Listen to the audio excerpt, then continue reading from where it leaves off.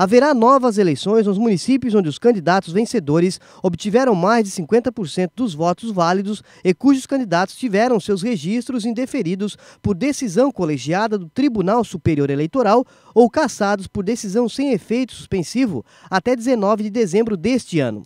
Conforme o novo calendário eleitoral, as eleições ocorrerão no dia 3 de março de 2013, num domingo. Estarão aptos a votar os eleitores constantes do cadastro eleitoral em situação regular e com domicílio eleitoral no respectivo município até 3 de outubro de 2012. Na região sul, irá acontecer novas eleições em Criciúma e no município de Rincão.